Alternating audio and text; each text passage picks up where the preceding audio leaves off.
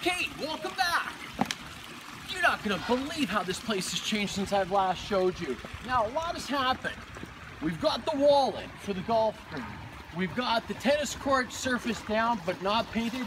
We've got the screen in place, but more importantly, we've put up the 2 basketball nets and we've actually got the basketball court completed. So what makes today so special that I want you guys to come take a look at? Well, take a look.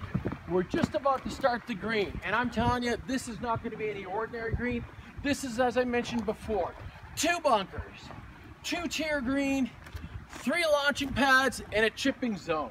And Jeff is going to be the guy who's going to take it all the way home for us. Jeff, how you doing? How are you? Bud, this is so exciting. I can't believe this. Okay, so explain to everybody how you've marked this all out in the orange lines. Yeah, so we've got the design we agreed upon. Yeah. So now it's the next phase of painting it out and really getting dirty with our hands and the machines and bringing this thing to life and really transforming your great backyard to an awesome backyard. Oh yeah, no, Jeff, I'll tell you this, when you're almost like the pastry chef here. We've built the cake and you're gonna come in now and you're gonna decorate this thing and it's gonna set it up. So we've got the orange line showing the perimeter of the green. Now we've got a great bunker going over in that corner. That's correct. Yeah, we're gonna place 2 bunkers here. Give the player some challenge as well as kind of short game practice around the green.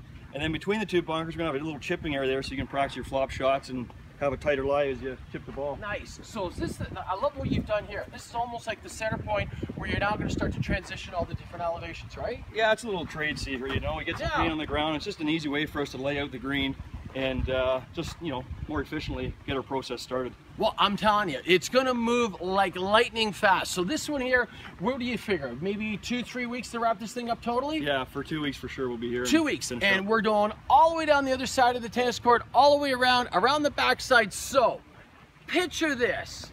The minute you walk through those stone walls, everything here is going to be AstroTurf and Ike's Turf.